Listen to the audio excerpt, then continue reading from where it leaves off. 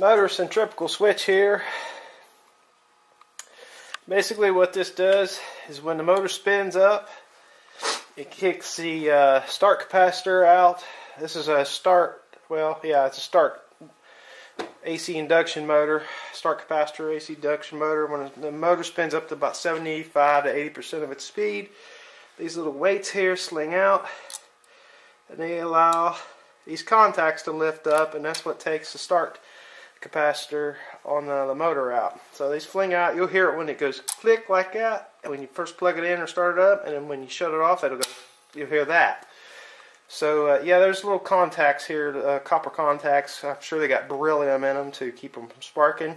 If these go bad, don't try sanding on them. Yeah, that's a good temporary fix, but they'll just arc burn again and become unusable. And beryllium is a really bad carcinogenic. If you breathe that shit in, well, count on having lung cancer. So basically what it does is this thing's spinning real fast. All of a sudden, centrifugal acceleration, and pops that up. And the start capacitor's out of the circuit. When it stops, then these fall back inward, and it's ready to go again. So that's how that works. So I'll zoom you in real close here, and you can see these little contacts, and I'll put the multimeter on it here, and you can hear continuity. So here's where it's just a switch, folks. There's nothing to it. A centrifugal switch. It works off centrifugal acceleration, and it slings them, these weights outwards. So let's put it in the continuity mode here, and see. Now you should be able to hear that buzz.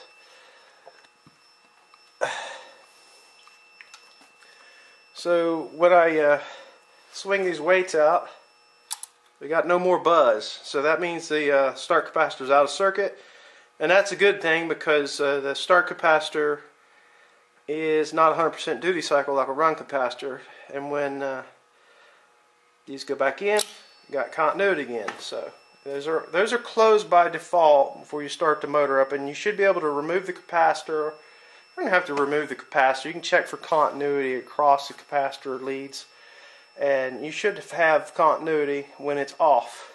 If you got that when it's off, then you got a problem. So yeah, the run capacitors are 100% duty cycle, and that's the reason they're in a metal can and oil. Of course, they'll also be at a lower farad rating than the start capacitors. The start capacitors are usually polypropylene.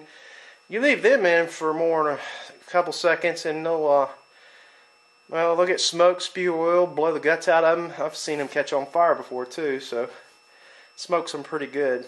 So this is basically saves the start capacitor, and it opens up, and then when it goes back closed, click. So we got continuity. That's all that does. It's real simple.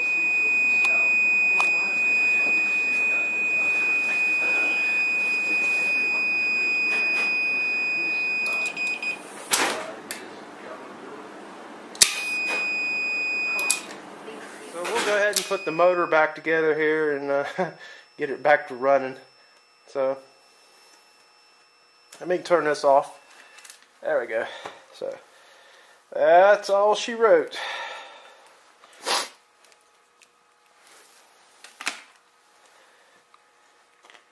Yeah, here's one of the bearings. The other bearing's underneath this start capacitor, or the centrifugal switch.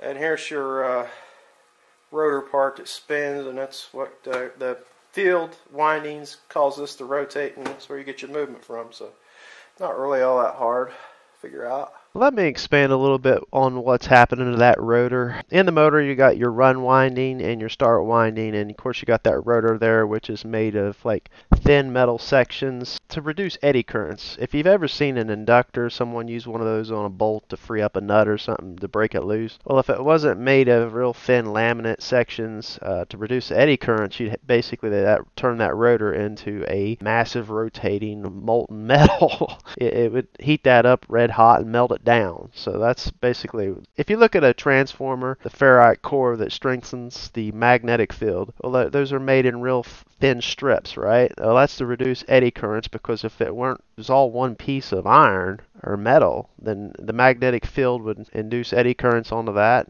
and a lot of them, and it would heat that up and melt it down. So that's the reason you have those real thin plates in there. Okay, when the motor first starts up, it can't move because in this case it only has two poles, right, a north and a south. Think of that as at the 12 o'clock and the 6 o'clock position. And the motor, when it first starts up, kind of gets stuck there.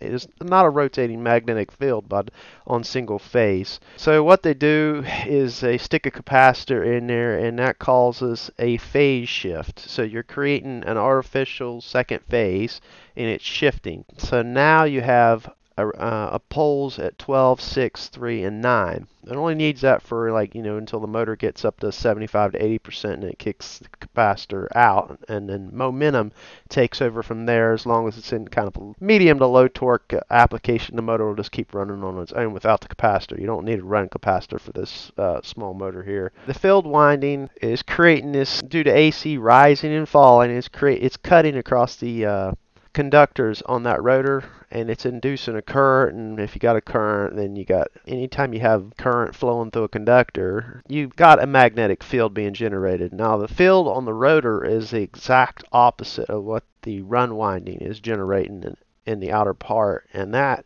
is chasing the field windings magnetic field around and around and around and around. Now it can't catch it, because if it catches it, and that's called synchronous speed, if it catches it, that field is no longer cutting across those inductors quite right, and you have literally zero torque, so the motor will just stall. So it has to have what they call some amount of slippage, percentage of slippage in there to keep that rotor rotating. This is the answer to what they used to call, I don't think they're still around. They still use them. Repulsion induction motor. It's kind of like a DC motor. It has brushes and a commutator. This is the answer to that, because this motor doesn't use brushes. It's using induction to run itself. No commutator and no brushes to wear out, so this is a lot better solution to the old repulsion induction motor. Hopefully that makes sense. Basically, you're using induction like on a transformer. Field cuts across the conductors on the rotor and creates an opposite and equal